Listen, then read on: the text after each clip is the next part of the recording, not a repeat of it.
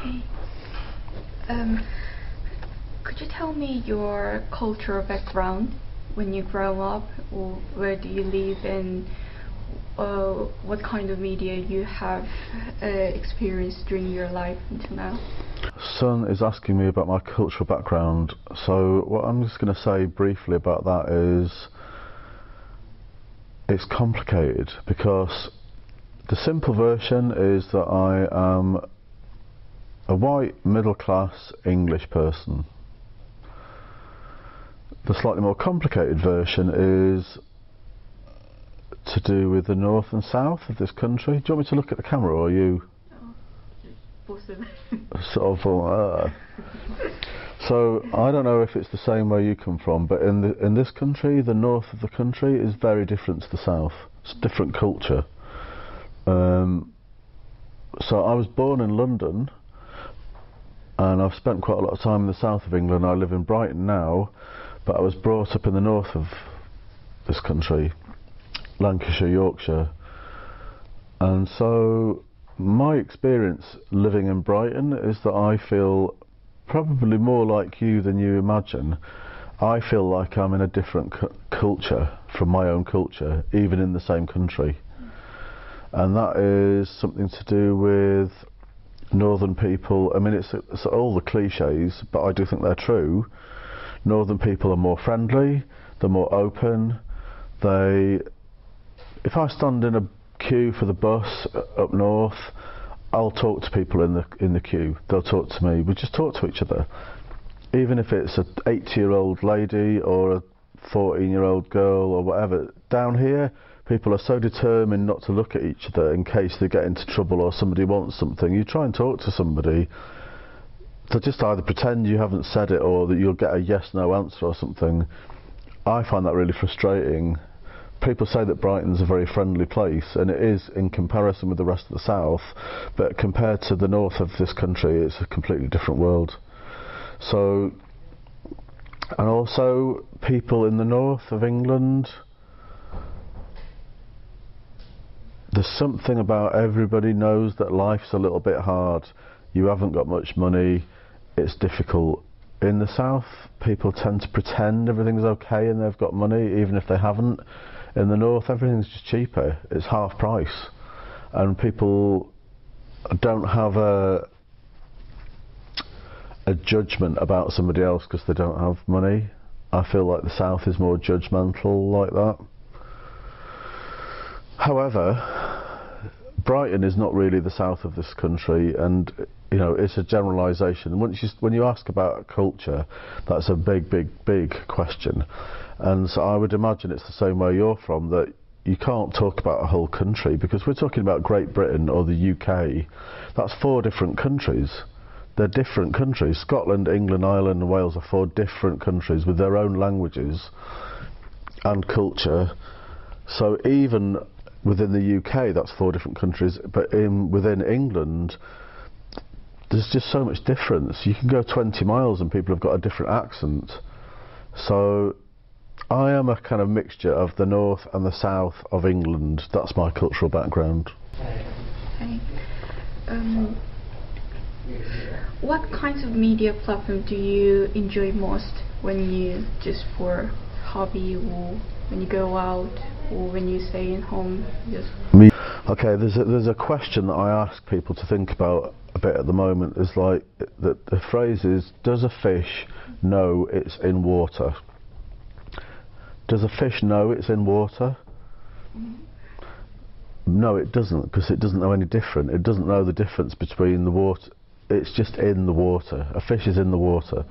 And media has become a little bit like that now. It's like people don't think I'm using the media when they get their phone out of their pocket and look at Facebook. But it is all media. We call it social media, but that's become a very big phrase for a lot of things. And I have this debate around, you know, LinkedIn. LinkedIn is like a professional profile website. Do you know it? Yeah. LinkedIn? Well, I don't think LinkedIn is social media. Social media is more like Facebook, Twitter, Tumblr, Instagram, yeah, that kind of zone. I do use all of those. So I've got 2 Facebook accounts, a work one and a social one. Tumblr, Instagram, I don't use Twitter, but I've got SoundCloud and Mixcloud and YouTube and Vimeo. So I've got quite a lot of things that I have on the go, and I do use them all. Is that what you wanted to know? Do you watch films or TV programs on your phone or iPad or TV when you just when you walk or outside home? Okay. At this stage of my life, I don't have a television, so everything that I watch is on YouTube or online or on some form of catch-up, like 4OD or BBC catch-up, ITV catch-up. So if I'm watching that, it's either on my MacBook or on my iPhone. And a strange quirk of my eyesight, because I am completely blind, my focal point, my focal range is actually there. That's where everything's in focus, which is not very useful for anything in life apart from watching films on iPhones. That close is almost like a big plasma screen because I have it so close, and I put headphones in, so I do watch quite a lot of things like that, but always at home though.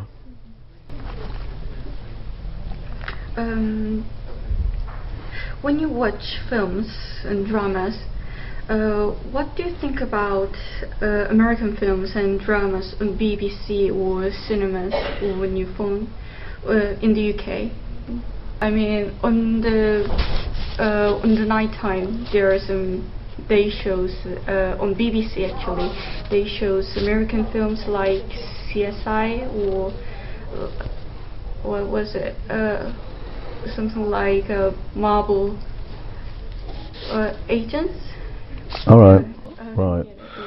Okay, I'm not sure I understand where your question's coming from, but I'll give you an answer and see if it's relevant.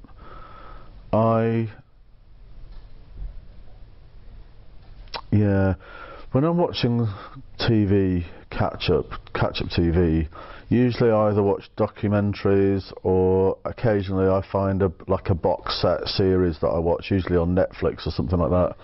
So recently that's been Dexter, Breaking Bad, Game of Thrones. Those are the 3 that I've watched all of fairly recently.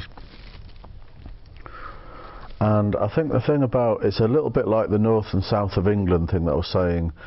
I think there's a tendency, if you're American or British, to almost think that they're interchangeable. Like, because we speak the same language, it feels like you can watch something American as a British person or a British thing if you're an American person and you understand it. But I actually think the differences between our cultures are very profound and sort of hidden in the fact that we speak the same language. I mean, you come from a different culture with a different language, you expect things to be different because the language is different. But I actually think the difference between America and Britain is very profound, and it kind of gets lost in thinking that it's the same because we speak the same language. So what do I think about American TV dramas? Well, I don't really like them, so I'm not really the right person to ask about that. But if I watch Breaking Bad or Dexter, which are the only two things I can talk about because I've watched them,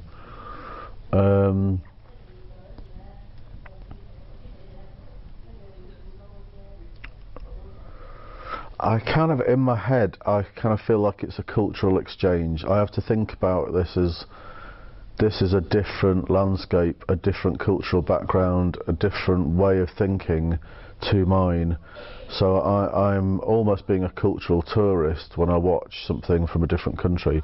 Now, if I watched a Japanese film or, I don't know, a Korean film or whatever, and it was subtitled, I know I'd have to work harder to understand it because the narrative or the plot line would probably be a little less conventional to the Hollywood TV formula. It's very formulaic, most of those things. You know what's going to happen at the start of watching any Hollywood film. You already know what the end of it is within the first 5 minutes. Maybe you have that with your films from your culture, I don't know. But it's very predictable. I think that's what I'm trying to say. It's very predictable. Actually, I put the other kind of like similar one.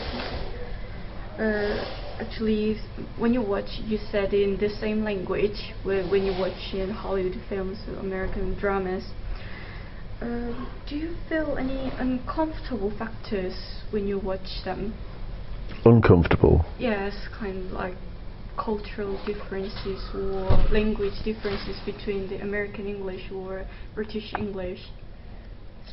Well, most of it is to do with humour, sense of humour, and this is a big cliche thing to say, but American culture American mainstream culture tends to be very literal. There's something about the British that we have a weird sense of humour that's less literal, more ironic, sarcastic, satirical. So what could I compare it to? I don't know, I can't think of an example at the moment. What is always missing for me in American media is a certain type of sense of humour.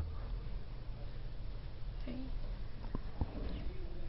Then, have you ever travelled abroad before? Mm-hmm. Which country? I have travelled I spent some time in Holland. I've been to Israel, on the kibbutz in Israel. I've been to Egypt. I've been to Copenhagen in Denmark. Yeah, a few different places. Egypt, yeah. Then, do you watch TV when you go abroad at night in your hotel? No. No, you never? No. What's the point? If I'm in another country, I'm not going to sit in watching television. Because of the language differences? No, just because if I'm going to go to another country, the last thing I'm going to do is sit in a room watching television. I'm going to be out exploring the world. Then actually, one thing I would say though is in Holland. Holland is the place that I've spent most time as a country. And I didn't watch television in Holland, but I did have an experience of being around other people who did. And what I thought that was amazing about Holland is that most Dutch people speak 4 languages at least. So they all speak Dutch, maybe Frisian is a different dialect, they all speak German, they all understand Scandinavian languages, so Norwegian, Swedish, Danish. They can kind of understand it enough to watch it. So there's a big difference between somewhere like Holland, which is a very small country, but if you look at their TVs, they've got French, Spanish, English, Scandinavian, German channels, and they'll flick through them all as if they're just the same language, but they're not. They're loads of different languages. So language is a strange thing. I mean, there isn't any other language that English people can understand. Maybe it's the same for you. I don't know if you can understand Chinese or Japanese or other languages that are similar but different. Like Danish people can understand Swedish, or Portuguese people can understand Spanish. Spanish can't understand Portuguese, but there's a lot of that in the world. Whereas English, there's no other. You can't understand any other language. But then we don't have to, because we make everybody speak English. When you travel, how about when you're traveling just on the road? On the road, when you see like McDonald's or KFC, working like fast food from America, have you ever seen just? What do you think of when you just walk around and see it very familiar with? What do I think? Yeah, I think it's cultural imperialism. That's what I think. I think we've come up with a rubbish idea and we've spread it all over the world, and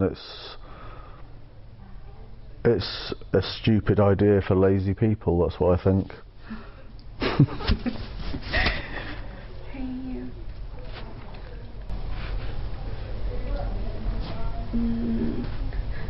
Do you have any like or dislike parts in British media, like BBC, as they represent their nationality?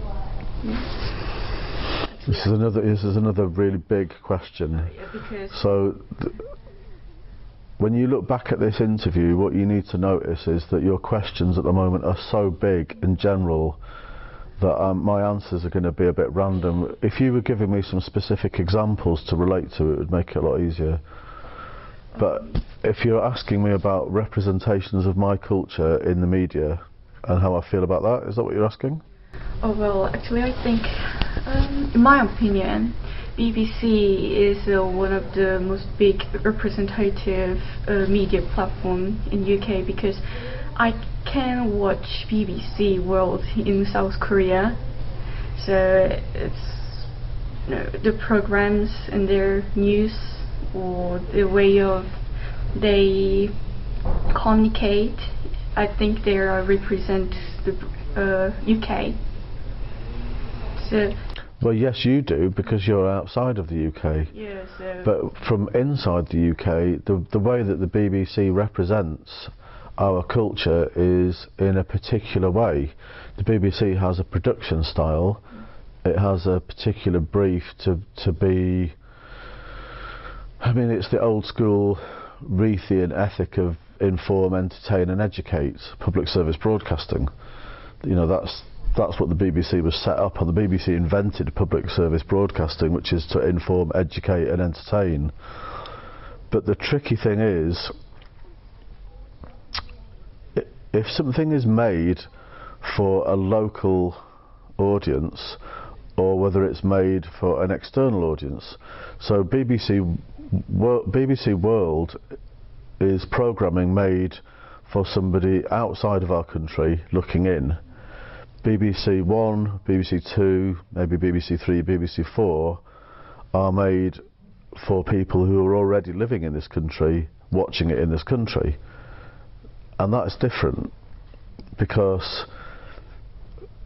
a lot of British films that are made about our culture, that are representing British culture, are made for an American market, because a British film can't make enough money back in Britain to cover its costs. It needs the American market to pay for it. So when you make a film about British culture, but you need people in America to pay for it, so you're making it for the American market, that's not really British culture fairly represented. That's British culture marketed and packaged for an American market, so they'll like it and pay for the film. But that's not accurate. That's a distorted perspective. So Britishness, whatever that is, which is a whole other dissertation in itself, is very complicated and varied, and it's deep. It's a complicated thing, cultural identity. If you make something about British culture for the American market, it becomes very stereotyped, very stereotypical. It's simplified. It's either posh people or edgy people on the street. It's like there's nothing in the, everything gets extremed. That's not even a word. The last question. You recommended me to watch the Groot film. Oh yeah. Have you ever seen the both of it, from Japanese one and the Hollywood remake one? I've not seen the original one, no. You only see the Hollywood one. What do you think of it? Because I watched it, and everything, the whole story was same, the whole characters are the same with the Japanese one, but only differences is the Americans were there. So, what do you think of it? It's because when I watched it, I thought quite nonsensical. But actually, I found that the Groot has a massive profits in Hollywood, more than the Grudge in Japanese one. Yeah. So what do you think of it? Well, it's difficult for me to say because I haven't seen the original, but I do think, I mean, what's she called, the Buffy the Vampire Slayer girlie who's in it? What's she called, the actress? The actress who plays the main part, she's Buffy, isn't she? Yeah. What's she called, the actress? Well, I can't remember. Well, what was interesting about casting her in the lead role of the Hollywood version of The Grudge was that she is known for playing Buffy the Vampire Slayer, so she's known as being a heroine character, whereas in The Grudge actually she's more of a victim. They kind of it was interesting to see her in that role, and I think that was a deliberate casting thing. I don't really know what I can say about that, son. It's like when you remake a film for a different market, I do think it tells you something about cultural reference points. You can see something that if you take the original and you change it for a different market, not just changing the language, you change the story and some of the reference points and maybe the plot line a bit and maybe even the ending a bit. If you watch any film that is outside of the Hollywood paradigm, it's challenging for a Westerner to watch it because we expect a particular story arc that goes from the start to the middle, and the end is usually a moral message. Everybody lives happily ever after, or the baddies get killed and the goodies survive, or whatever. As soon as you start messing with that formula, it gets quite challenging for Westerners to watch it. And I don't really know, I can't really remember in relation to that film, but I think that's generally what happens is Japanese narratives is very different to Hollywood, and so when they remake it for the American market, they take out the complicated bits and make it fit that kind of fairy tale Hollywood storyline. That's probably, I don't know if that even makes any sense, what I just said. Is that useful at all? Oh yeah. Alright, love. It's something to work with, isn't it?